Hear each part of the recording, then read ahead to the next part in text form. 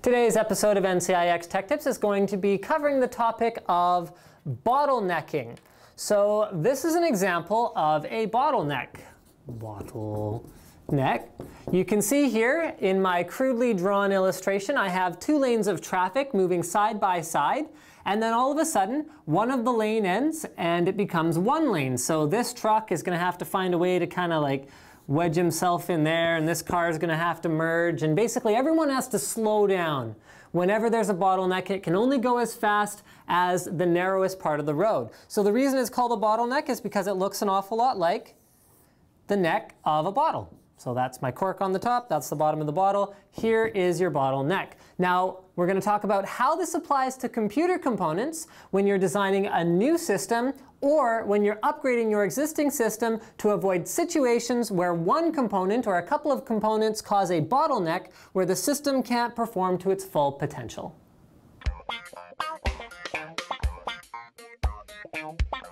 So when can bottlenecking be a problem? As I mentioned in the previous shot, when you're configuring a new system. Now, I'm going to give you a few specific examples of bottlenecks that I've seen over the years when people are configuring a brand new PC. I have some components in front of me that I'm going to use to illustrate some of these points, but let's run down a few of the basics first.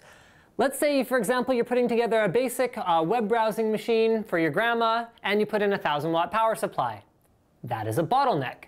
The 1,000-watt power supply does not in any way contribute to that system performing any better. It doesn't help. You could perform just as well with a 300-watt power supply. So essentially that system is bottlenecking the overall performance the power supply is capable of delivering. Now let's say you're building a gaming machine. If you want to build a gaming machine, you need to find balanced components so that we can have two lanes that are able to move at the same speed, meaning the CPU and the graphics card. I see lots of people configuring a gaming system where they take the cheapest possible CPU, like a $100 CPU, and they tack a $400 graphics card to it, a $500 graphics card. That graphics card is not going to perform to its full potential because it's going to be held back by the CPU, and vice versa. You can't build a great gaming machine with a $1,000 Extreme Edition CPU and then a mid-range, $150 graphics card. That Extreme Edition CPU is capable of so much more. The other main example of when bottlenecking can be a big problem is when you're upgrading an older system. I get a ton of emails about this.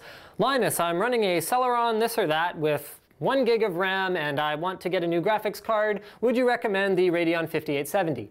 The answer is no, because your CPU and your RAM and probably most of your system, power supply, everything else, is going to seriously hold back that card. Now you could upgrade, of course you can. You can upgrade to something within reason, but you're going to be introducing bottlenecks when you take two components that are completely mismatched in terms of their class and put them together. So a great example would be putting in a new CPU to update your machine, but leaving in your ancient old hard drive. Let's say you got like an old 5400 RPM hard drive and you upgrade your motherboard and your CPU and your RAM, you put in a whole new system basically, and you leave in that ancient drive. You're not going to get the best performance out of it. Another great example is upgrading the computer in a way that's not going to help you achieve your goals. Like let's say you want better video rendering performance and you go ahead and throw a bunch of money at a new video card and a new motherboard and new RAM and you leave the old CPU.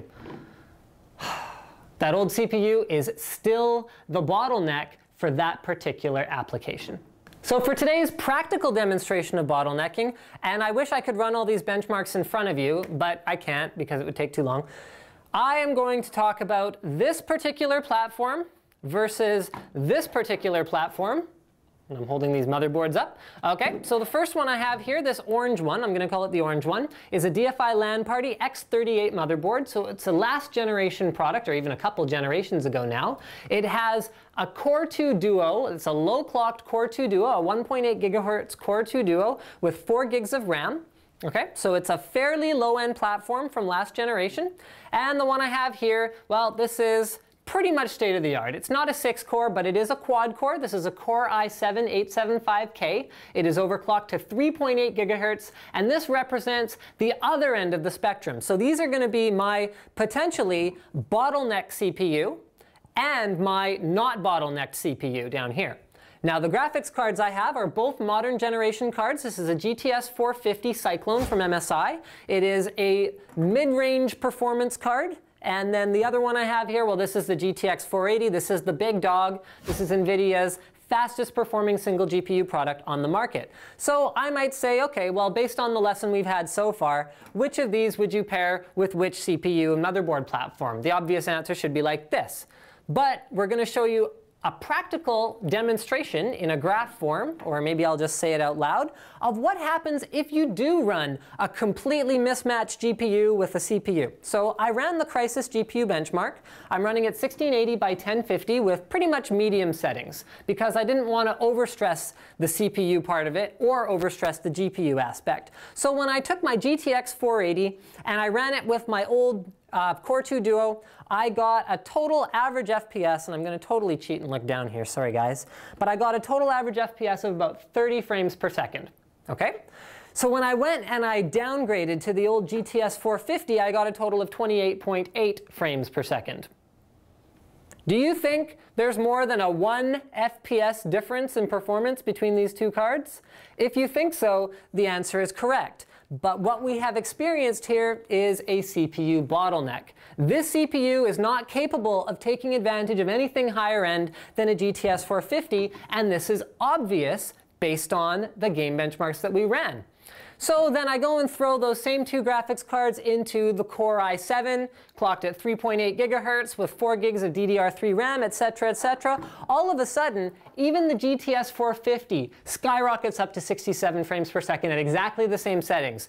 All we've done basically is upgrade the CPU because the DDR2 and DDR3 factor of difference is very little. So we've upgraded the CPU, boom, we get huge performance increase. And then we go ahead and throw in the GTX 480, now we're getting 97 frames per second. So as soon as you put in a CPU that is able to provide everything that this high-end GPU needs, well, we see it really stretch its wings. But here's something to note. If we turned up the graphical settings way up, and that's why people say when you have a high-end graphics card, you should turn your graphics settings way up, we're going to see a bigger difference between these two cards. What we've gone ahead and introduced is actually yet another CPU bottleneck by not turning up our graphics settings enough. So you can see that it's a fine balancing act between the right CPU, the right graphics card, and the right graphical settings for your game. One more quick bottlenecking concept is going to be the idea of a bottleneck within a single product. So you see lots of graphics cards on the market. You see GTX 480s and 470s and 465s and 460s and 450s, and it's overwhelming, right? So what a lot of entry-level consumers who don't do their research might assume is more graphics card memory is better. It's a perfect example of a bottleneck that's built right into a product just so that hopefully you'll think it's better. You see lots of high-end graphics cards like a GTX 460 is a great graphics card. It has 1 gig of memory. You can also buy a completely entry-level graphics card for around 60 bucks that has 1 gig of memory. Guess which one's going to completely smack the other one around in the benchmarks and in games? Well, the GTX 460 is going to be a much better card. So that's an example of building in way too much memory that a low-end GPU, which is basically the processor, can't even use. There's an internal bottleneck. Yet another one would be, a great example would be the X48 platform, where it supported DDR3. But really, the Core 2 Duo had no use for the bandwidth that DDR3 provided. So there was no performance difference between buying a DDR3 version of an X48 versus the DDR2 version. You just paid extra. So there's another example of a built-in bottleneck. Now, I've spent a lot of time on scaremongering about bottlenecks. Oh no, you're going to buy a new graphics card. You're not going to be able to take advantage of it at all. But there are solutions. So how do you avoid bottlenecks? One of the ways, if you're building a new system or if you're upgrading, is to plan smart. Buy components that go together. So you don't buy a $1,000 CPU and then a $50 hard drive. You know, you buy a $500 CPU, you buy a nice SSD drive for a couple $100, you buy a nice $300 graphics card, all of a sudden you've got a balanced system. So that's important. You want to build with balance. Another thing is to also build towards what you want to do. So if your system's going to be all about intensive number crunching, you know what? Cheap out on your GPU. It's fine. Who cares if your GPU bottlenecks it? Because data crunching, depending what you're doing, as long as you're doing something CPU intensive, is not going to even let the GPU factor into it. It's all going to be CPU driven. Another example is gaming. For gaming, you need a decent CPU, but you're going to get to a point where the CPU doesn't make an impact because the CPU is capable of driving the in-game AI, the physics, all of that stuff. It's capable of it already, so there's no extra CPU needed. And then it comes down to the graphics card muscle being there to drive up the detail levels, increase the anti-aliasing, all that good stuff. So the second tip is build around what you're actually trying to do with your system. And the last one is get advice. So one of the ways that I would get advice is ask a professional. You can actually contact pc@ncix.com. NCIX is, of course, the sponsor for NCIX Tech Tips, believe it or not. And the PC advisor can easily tell you, hey, you're going to upgrade something, well, this would be the best choice. Or you're going to build a new system, these components go really well together. You don't have to figure it out all on your own. But if you do want to figure it out all on your own, you can, of course, read endless benchmark sites and all that stuff. I mean, that's what I do. If you have fun doing it, great. If not, you can always get advice about how to build a system that will avoid bottlenecking.